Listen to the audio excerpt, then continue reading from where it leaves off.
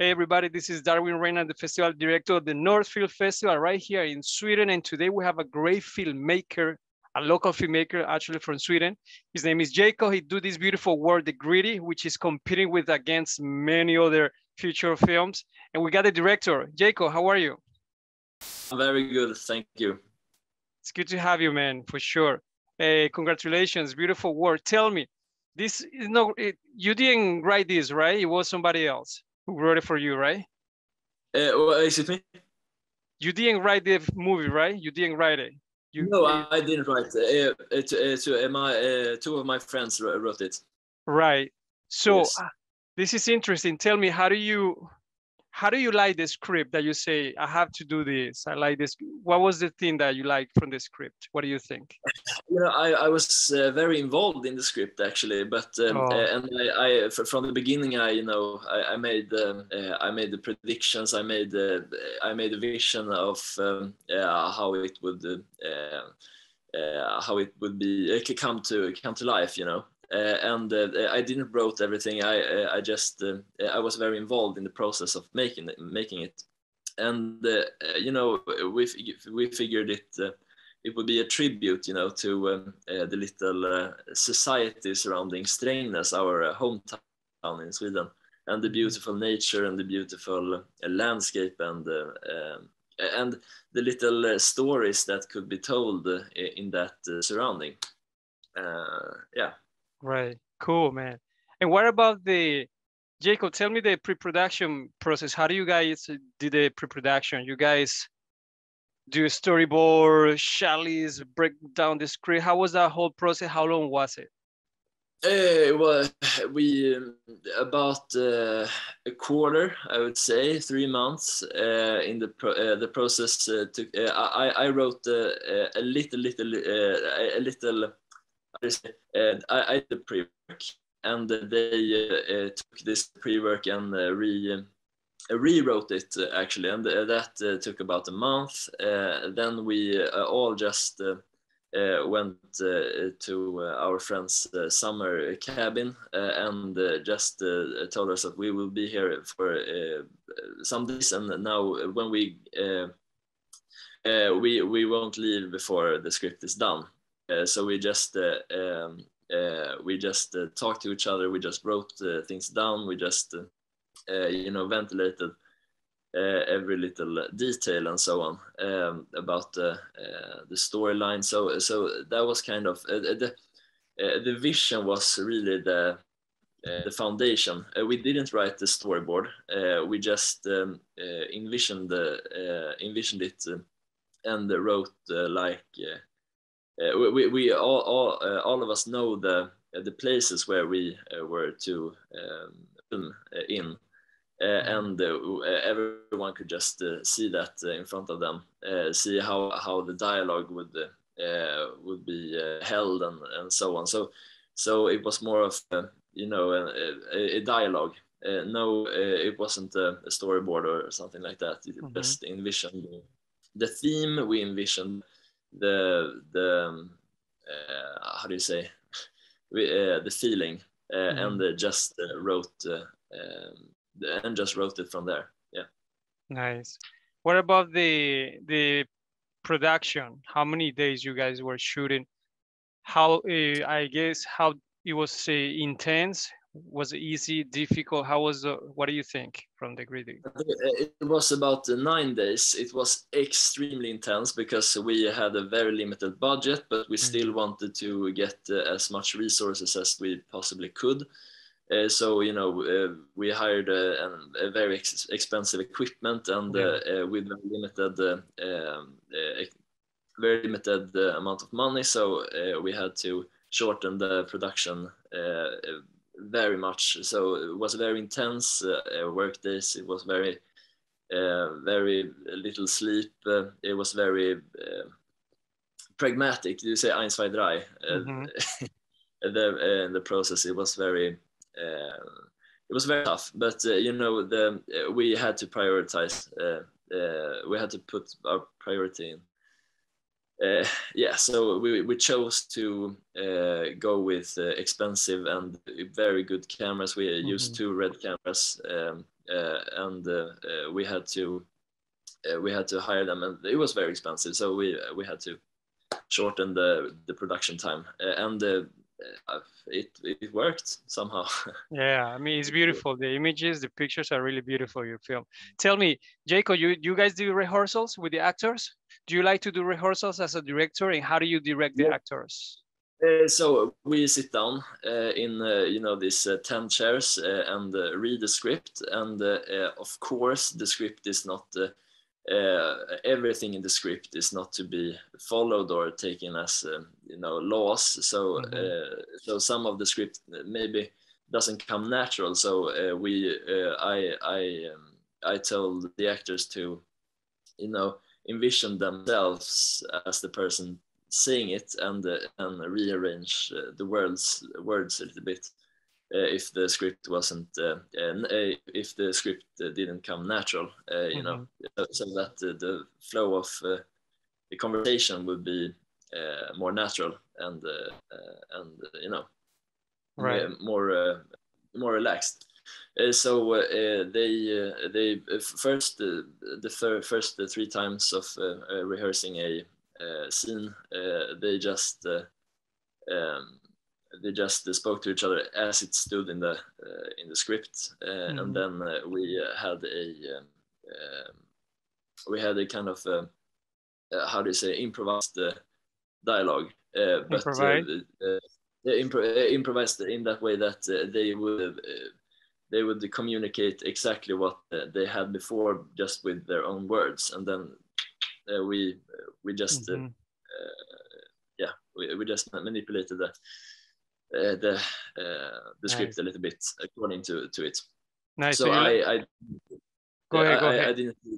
Sorry. Go ahead. Okay, thank you. I didn't feel like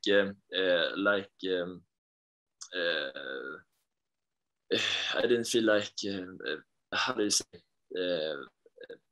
get involved extremely much in their dialogue, because they just managed to make it very realistic and relaxed.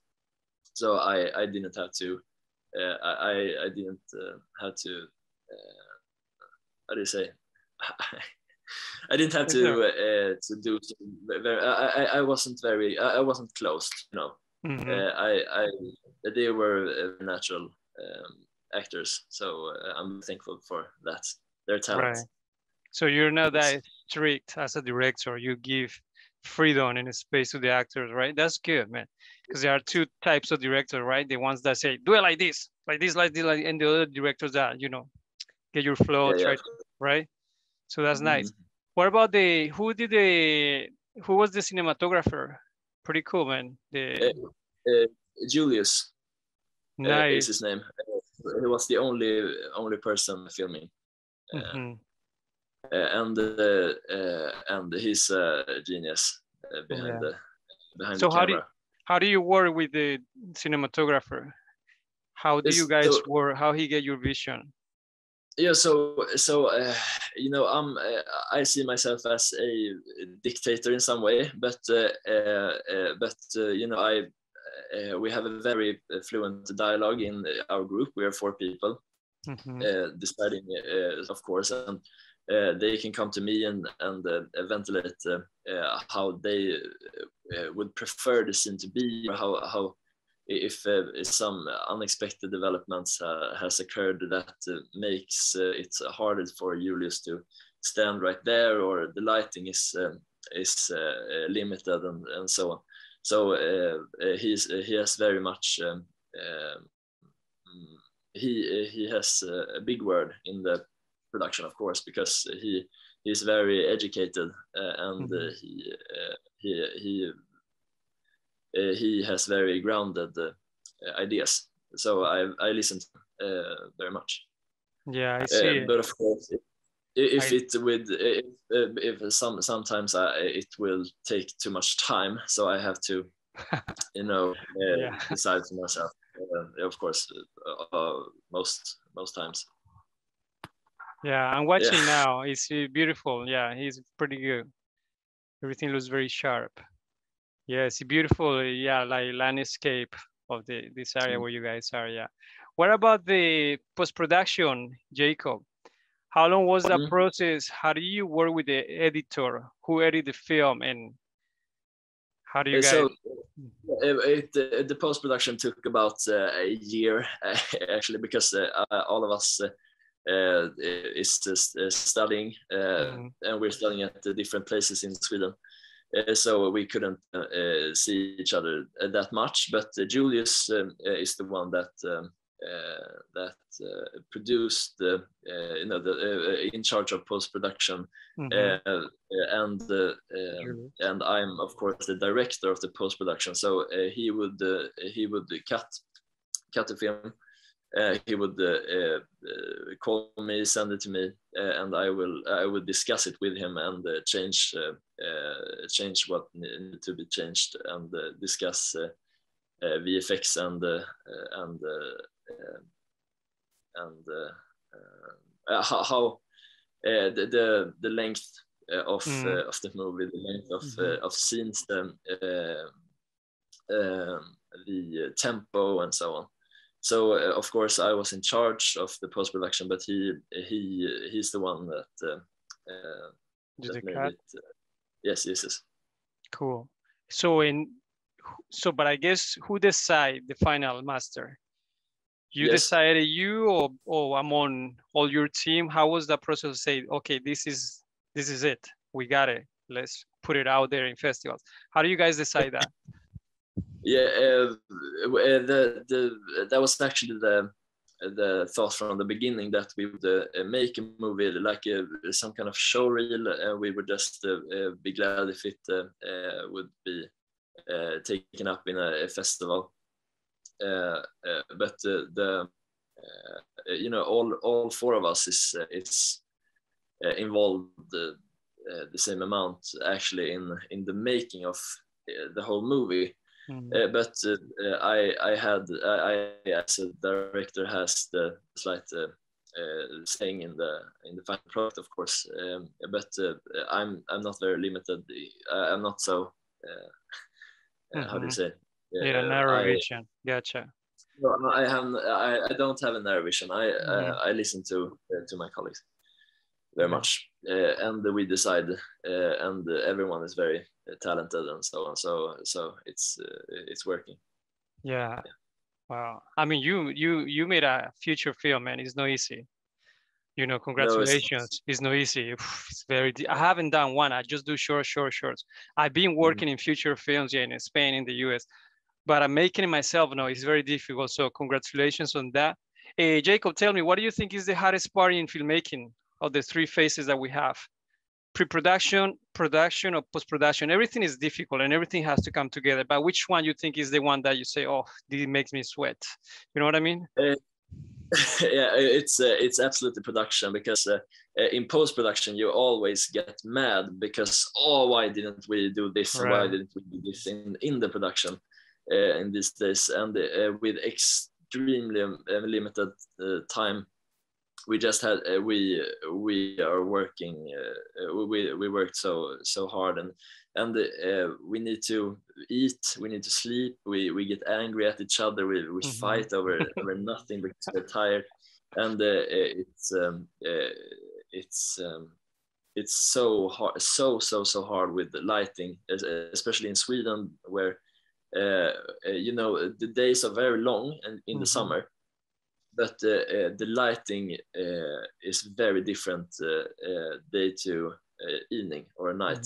So the light is very limited. It's very different. So if we are indoors, for example, and it becomes night, we had to put a move on, and every single thing had to be perfect with the lighting, especially indoors, because otherwise you can't cut you don't have as much freedom in post, so it's so many things that could go very wrong. So many decisions, split second decisions you have to make, and it's it's like a Formula One race. You're very just heavy, you're tired and focused for some reason, and it takes a toll on you. Yeah. So in post we don't have as much. Our time is not that limited. It's we had a year, and we can make decisions, and the deadlines are not that.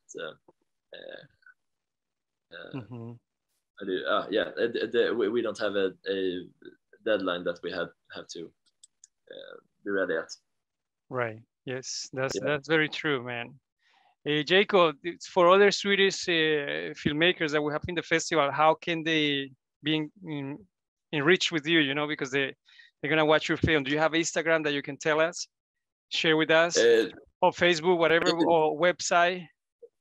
Yeah, I have an Instagram, but we're not famous, you know. Or what was the question? No, where they can reach you. You know, other filmmakers want to, you know, when they see your film and gain friends, especially in Sweden, you know, the Swedish filmmakers that we have. Yeah, of course. Yeah, they can reach me at Instagram. J Munkis is my name, and I have Facebook too, Jakob Munkhammar, and that's that forum. So you can reach me on my mail and my phone number, of course. But and everything is on my Instagram and Facebook. Your Instagram, so. Cool. So we gotta be. I'm gonna follow you, buddy. I'm gonna be the first one to follow you on Instagram. Me. Oh. Man, listen, congratulations. Really were great work, man. You guys are very young, you know, and making this beautiful work is very impressive. I wish you all the luck, Jacob, in your nominations. See you online. Unfortunately, we go online and see you, the 24th, 25th, 26th. So, Jacob, thank you so much for your time, buddy. All right. Thank you. Thank you so much. No worries, man. Take care. See you. See you.